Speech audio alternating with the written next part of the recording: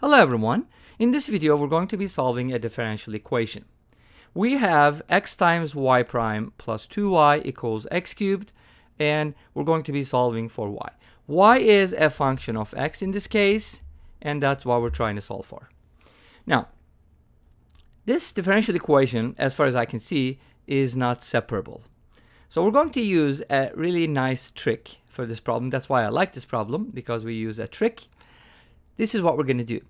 We're going to be multiplying both sides by something. Now, before you do that, take a look at this expression. We have x times y prime, which could look like the differential of a product, right? Or the derivative of a product, sort of, because we have the function and times the derivative of something else. But the 2y doesn't really fit that pattern. So in order to make it fit that pattern, here's what we're going to do. We're going to multiply both sides by x. So that's my goal. And of course, in this case, I don't want x to be 0. At the end, you're going to notice that x equals 0 actually causes some trouble as well. Okay, so let's go ahead and multiply everything by x. That gives us x squared y prime plus 2xy equals x to the 4th power. Now, here's what I'd like you to notice. I'd like you to notice that we have a product x squared multiplied by y prime, and we have a product 2x multiplied by y. Since the derivative of x squared is 2x, I can just write the y prime as dy over dx, and I can write the 2x as the derivative of x squared. So, and that should be a plus sign, not an equal sign there. And that equals x to the 4th power. Now, notice that we have x squared in one of the products and the derivative of x squared in the other.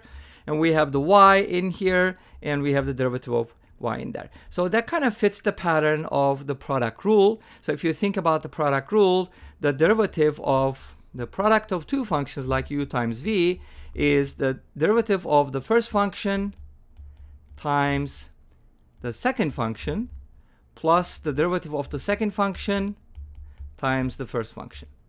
So we kind of have that pattern here. In other words, this expression can be written as the derivative of x squared times y. Let's go ahead and double check to make sure that we got it right. If you think about this, if you differentiate x squared y, you're going to get the derivative of x squared, which is 2x multiplied by the second function, which is y, plus the derivative of y, which is y prime, multiplied by x squared, and that's exactly what we have. Great. So this is true on the left-hand side, and of course on the right-hand side it is equal to x to the 4th power. So from this we are going to be solving for y, but let's go ahead and multiply both sides by dx. That gives us d of x squared y equals x to the 4th dx.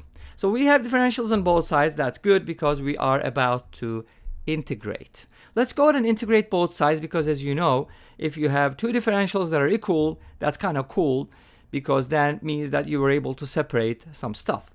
So let's go ahead and integrate both sides with respect to x, obviously. Since y is a function of x, x squared y is a function of x, so d of function of x is something times dx. So that means both sides are integrated with respect to x. So now, as you know from the rules of integration, or you should, when you have the integral of d of something, it is equivalent to the same function. So the left-hand side just gives us x squared y. In other words, loosely speaking, I know some people are not going to like it because it's not rigorous enough, but that's not a big issue. The integral symbol here and the d kind of cancel each other out. So you can safely say that this equals x squared y. Of course, we have to say this with caution because there's always a constant that you have to add at the end. But I'm going to add that on the right-hand side because I don't really need to use constants on both sides, because a constant minus a constant is another constant, so it's constant. So it doesn't matter. So don't be mad because I didn't add the constant here. But if you want, you can add c1 and then c2, and then c2 minus c1 equals c, whatever, something like that. Anyways.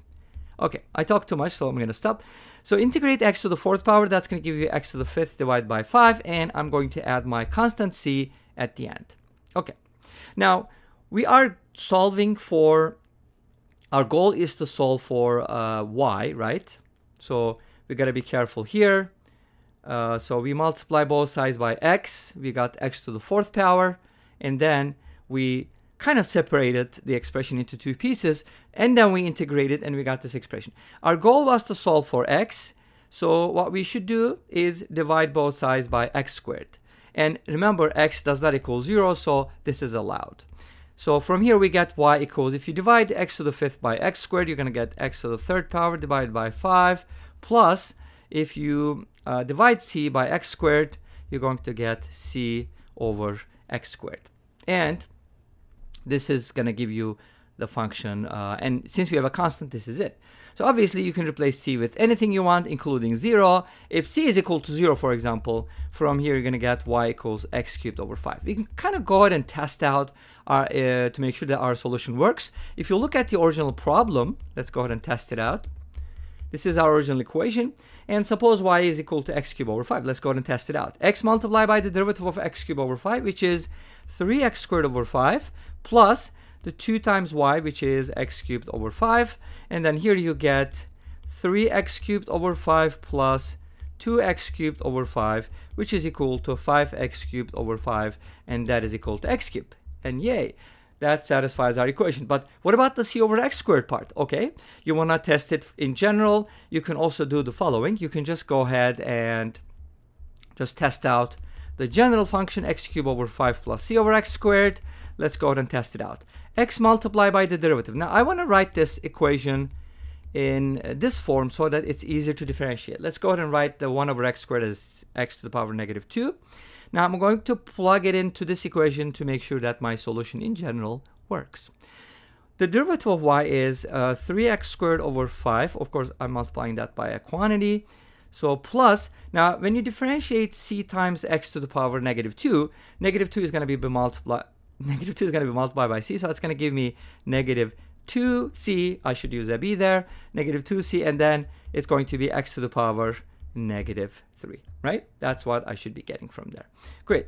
Now plus 2 times y, of course, I'm just going to write the original expression as is, and this is going to be my expression on the left-hand side. And this is supposed to equal x cubed. Let's see if that it does.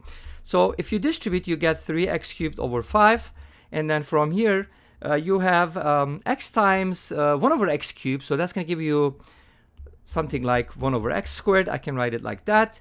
And this expression gave me 2x cubed over 5. And when you multiply these, it's going to give you 2c x to the power negative 2, but you can write it as 1 over x squared again. And notice that these two terms are going to cancel out. Adding them up is going to give us x cubed again. So notice that these expressions always cancel out when you differentiate. And this brings us to the end of this video. Well, thank you for watching. I hope you enjoyed it. Please let me know. Don't forget to comment, like, and subscribe. I'll see you tomorrow with another video. Until then, be safe, take care, and bye-bye.